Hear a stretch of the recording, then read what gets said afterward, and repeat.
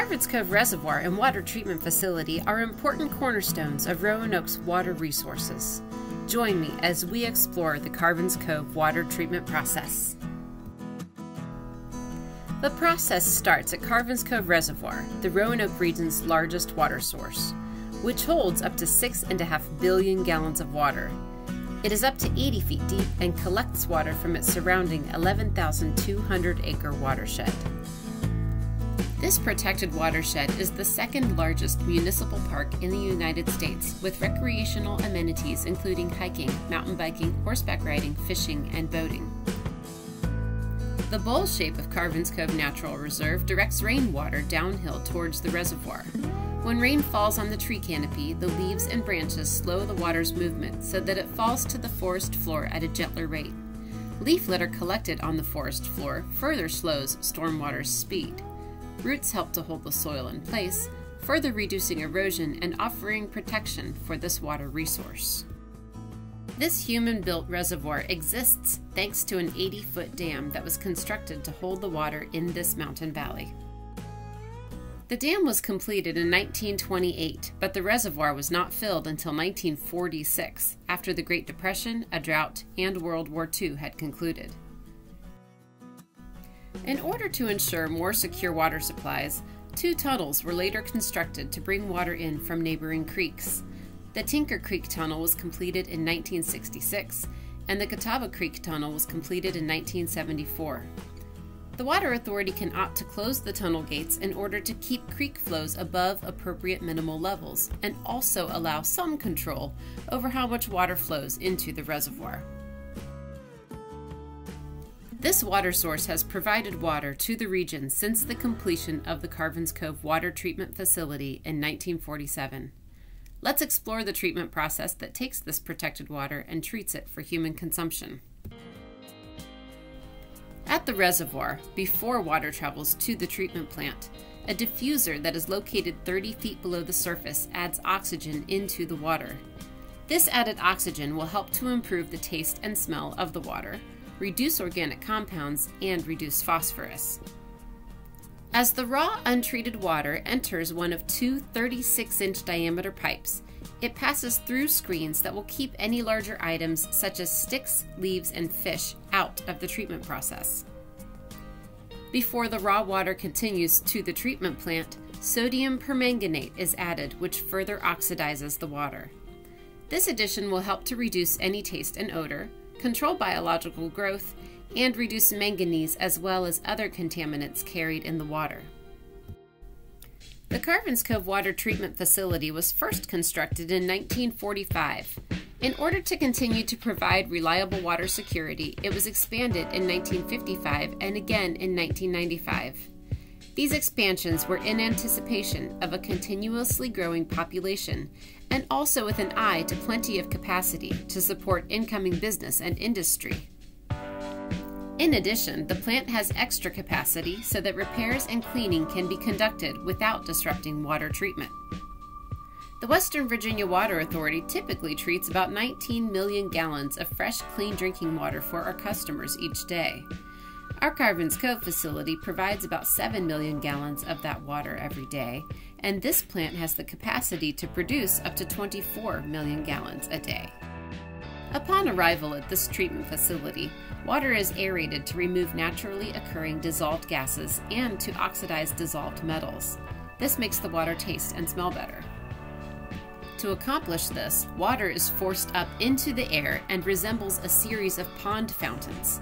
This mixes air into the water and we have aeration. After aeration, flash mixers ensure uniform distribution of sodium hypochlorite and ferric sulfate. Sodium hypochlorite is chlorine, which will kill bacteria. Ferric sulfate is key in the next step of the treatment process, flocculation. Considering how clean the water appears during the aeration step, this step in the treatment process may look surprising. Its appearance is only due to the addition of ferric sulfate, which causes the sediment to clump together.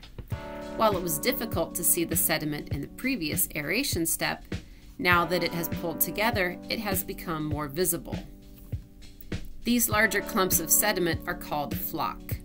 The water takes 60 to 90 minutes to travel the length of these 11-foot deep basins, while paddles are slowly turning under the water to continue to incorporate the ferric sulfate, encouraging further floc formation. After flocculation, water enters the settling basins, where the now heavy floc sinks to the bottom. The basins are 11 feet deep, and water spends about 3 hours in the settling basins, depending on the rate of flow through the treatment plant. Eventually, all of that settled floc builds up, and that floc is the consistency of cereal that sat in milk too long. If this basin fills with floc, then it will no longer be able to operate properly. Consequently, once a year, these basins are emptied and cleaned. Remember that the plant has extra capacity, so a basin can be taken out of commission for cleaning. To clean the basins, a drain is opened and all of the water and most of the floc drains out.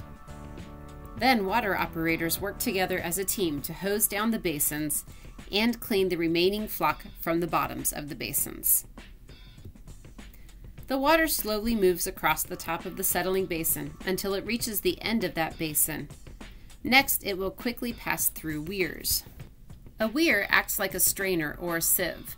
The water is forced up between the rows of weirs and then flows over the top. Any remaining large pieces of floc will catch in those teeth. It's okay if any leaves, debris, or even birds land in these open basins, as the final steps of filtering and disinfection will take place inside the treatment facility. The process thus far has removed larger sediment that is visible to the naked eye, but smaller sediment, parasites, and bacteria remain. Filtration and disinfection are required to remove these contaminants. Inside the filter gallery, water passes to one of 6 filter basins. Before the water enters the filter from the top, sodium hypochlorite is added again. The water will then flow down through the filter media.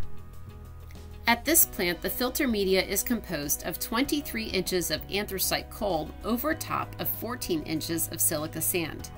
The water slowly passes down through this media, and small pieces of sediment and even parasites get caught on all of those sharp edges.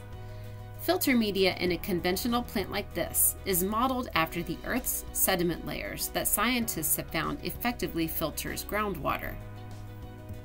Eventually, all of that sediment will build up in the filters, so the filters do require backwashing, which is a process where air and water are forced up into the filter media to stir up the sediment and rinse out the filters.